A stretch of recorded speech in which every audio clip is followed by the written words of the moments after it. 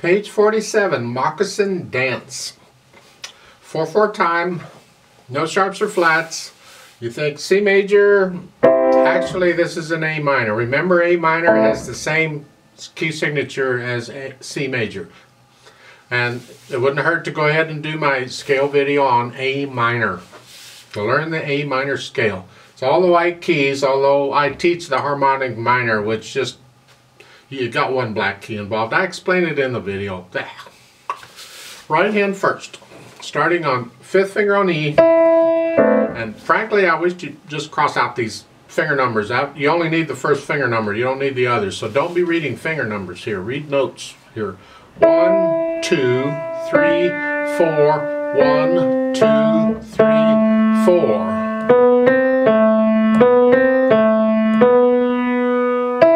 So, and the second line is similar. Let's go down to the third line. Now you got to move up. Because the last note in the last line is here, and your thumb is just move up. It's between a phrase. I'll talk phrasing in a minute. Just move up and you can do that. Another way you can do this, many times we do, is since in the third line you got repeated notes, I can play the first note in the third line with third finger. I'm here, and then thumb. That's another way of doing it. So I don't have to use the thumb twice in a row there. It's here.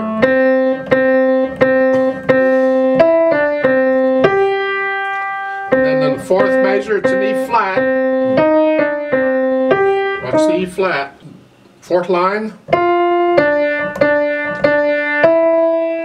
And then you got to come back down 5th finger like you were at the beginning. Last line.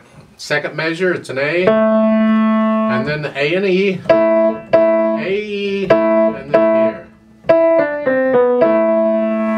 So, left hand, you have an A and an E, and for the most part, that's it.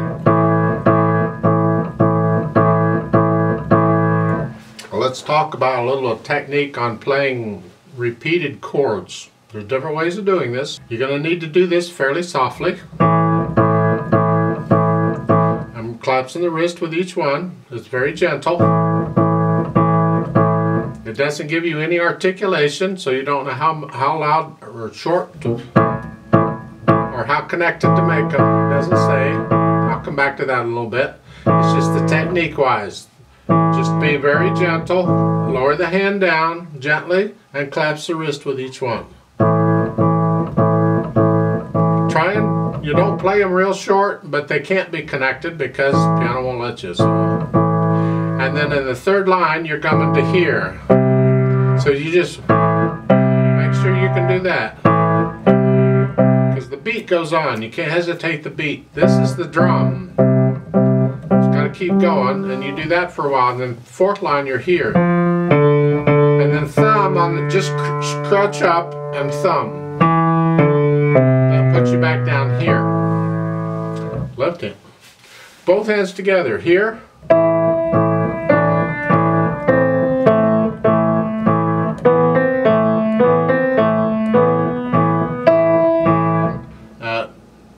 Third line, you're up here.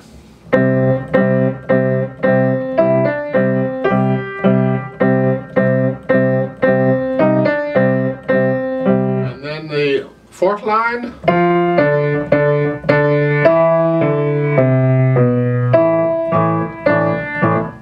That's pretty much it. Add in the articulation. Well, they don't give you much. Here you have a slur. You're going to slur it anyway. I don't know why they bothered. But in the third measure here, lift up. We want to hear some silence there. And it's only the right hand, not the left. The left hand's just doing its thing.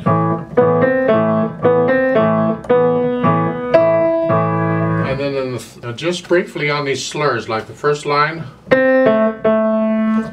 a lot of people, you can put a little separation in front of the slur if you want. Some people don't, they'll connect it. Typically, you'd put separation in. So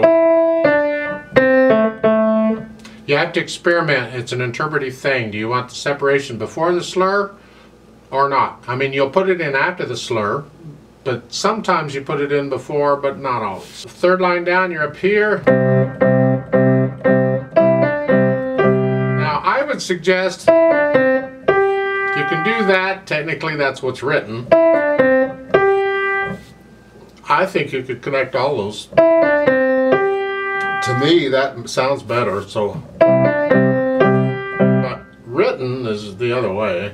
You get the same thing in the last measure. And then the fourth line is here.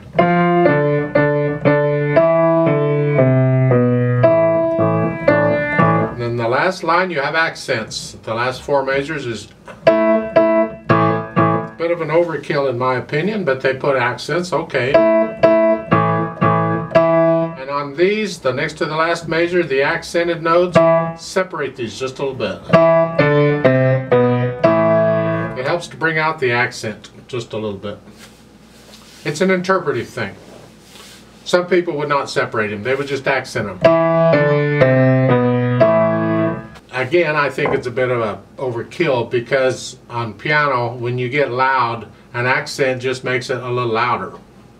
So, in my opinion, you don't need accents there unless in the next to the last measure you wanted them to be separated. Then an accent kind of helps a person know, oh, I should maybe accent. It's an interpretive thing, but generally when you get accented notes one after another, you might separate them. Not always, maybe. In this case, I would separate them. Then we have the dynamics.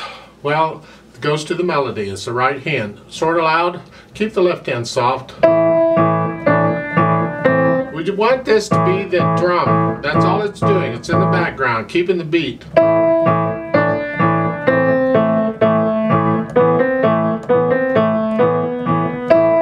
And the third line down, now you're loud. That's the right hand. Echo that. There's an accent on the first note of it. It's loud. Get in those accents, and then very loud. Then come down, because when you got very loud, you also got loud in the left hand. But it's the right hand that's very loud. The left hand is just loud. Then this, the left hand is going from loud down to soft. It's just this. That way when you hit the next measure, the left hand's soft and the right hand can do it sort of loud. And then the last line, the last four measures, you're loud with accents. Again, I have problems with the accents, but just loud. Both hands. You can do both hands loud here, very loud actually. Like so, all the way to the end. It says very lively. Well, we had lively before, now we got very lively. You have to think about dancing. It is a dance.